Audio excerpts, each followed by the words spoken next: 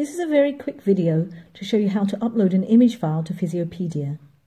We do this on the Upload File page, and to get to this, you go to the Tools drop-down navigation bar and choose Upload File, and this will bring you to this page where you can upload your image file. Before you can upload an image, you need to make sure it's been uploaded to your computer. I did this earlier, so let's go to the next step, go down and click on Choose File. Now let's find the image file that I want to upload. Here is the image that I added earlier, the brachial plexus. Let's click on that, and you can see that the source name is here, the same as the name on my computer, and it automatically adds a destination file name for me. In this case, it is appropriate and will allow anyone to find the name in the future and reuse the file, but sometimes the name is not so obvious.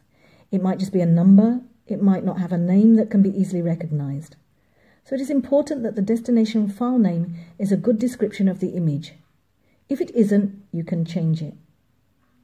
So let's scroll down the page where we can now see a summary box. This is where we can add information about the image that we found, such as attributions and credits. Now I found this page on Wikimedia Commons, so let us go and find the original image.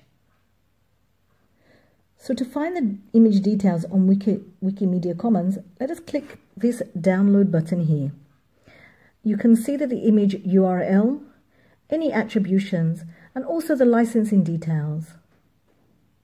So now I can copy the URL and any other details that I want, so that I can go back and paste them into the image file summary box.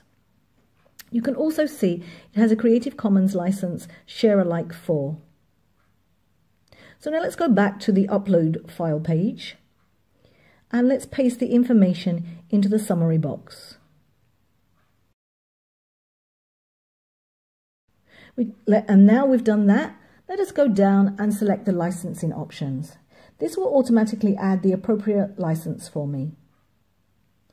As you can see, there are lots of different licenses to choose from, so please try and choose the one that reflects the licensing of the image that you are using. So let's choose the correct license for our image, which was Share Alike Creative Commons 4. You can now see that this has automatically been added and the appropriate license appears on the page for me. So that's all I need to do to upload the file. So let's go down and upload the file now. Once the file is uploaded, it creates a separate page, the file page in Physiopedia. The image file page contains the summary information and the licensing details. It also tells me which pages that the image appears on. But as this is a new image, there are no pages there as yet. You can also edit this page at any time. You can upload a replacement image, and you can even edit the summary and licensing information. To do this, we need to edit the source code. So we go to the Edit drop-down menu bar and choose the Edit Source option. Now, if we look at the page, you can see that the licensing information has automatically been added by a template. And we can edit this template if we want to.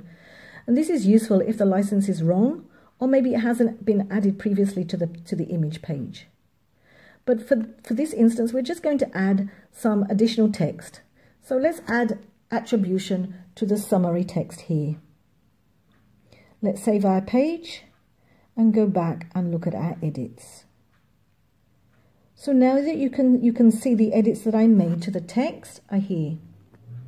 This is all we need to do to upload an image to Physiopedia.